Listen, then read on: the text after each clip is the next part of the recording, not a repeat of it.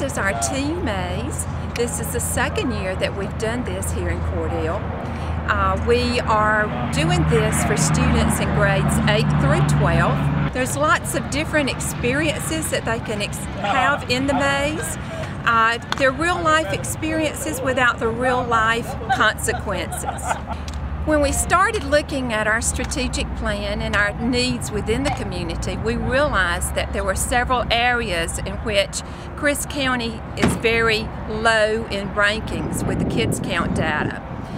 For example, our teen pregnancy rate, our STD rate for young people in this county. And we felt like that this was something that we could do with a positive influence on them. I'm here today because I was told about this teen maze by the Chris County Family Connection, and they told me that it's been a tremendous success here in Cordele, here in Chris County, and in other places in the 2nd Congressional District. So I wanted to get a first-hand view of what the program was all about. We've been very pleased with the number of volunteers who have turned out. We try to involve professionals in their line of expertise, and that's a real feat for this time of the economy, to be able to get people off their jobs and come in to volunteer time for 2 days and 1 night. We have dozens of organizations involved, from law enforcement to the medical and even mental health. We have inside here set up if you would, a makeshift jail.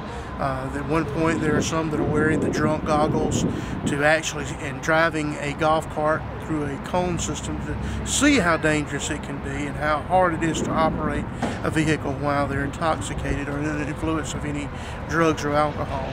I think probably the most impact is the driving and the walking tests with alcohol impaired goggles.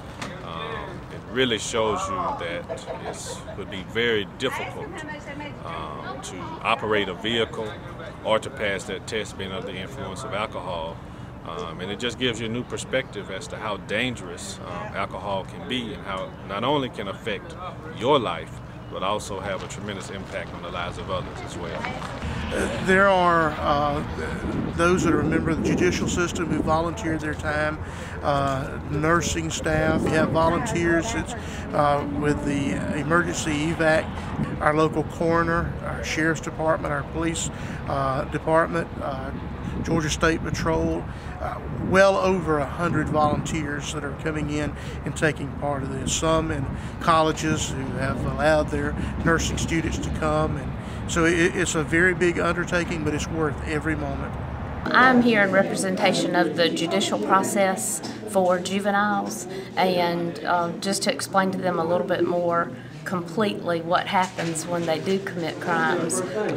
They won't go before a Superior Court judge, they'll come before the juvenile court, and their cases will be adjudicated a little bit differently because the juvenile court looks at treatment and rehabilitation more so rather than punishment. What this states is that during lunch you gave a Tylenol 3 pill to a friend.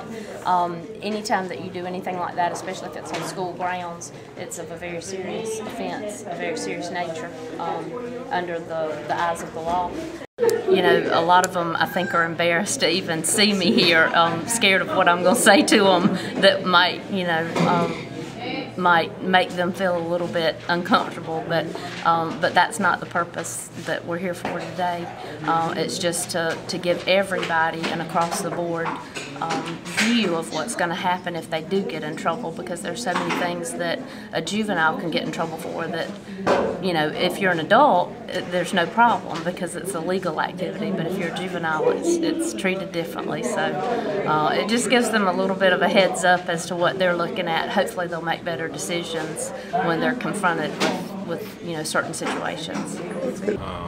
People often talk to young people about the dangers of these things, but this particular program gives them an opportunity to experience it themselves, and I think that can make all the difference in young people making the right choices because they have experienced it themselves through this teen maze.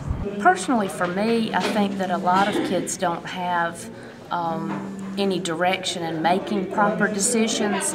And when you're set in a split-second moment as far as making a decision, you want to give them a little bit of information so that they can use that to make the best decision for that situation.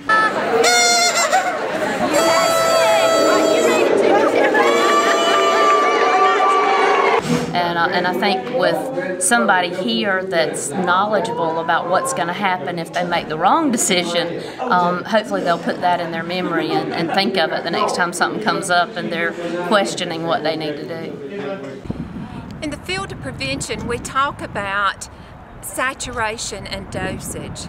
And we know that the teen maze is not going to be a cure for all the social ills in our community, but we do believe that this is one powerful dosage of reality for our children.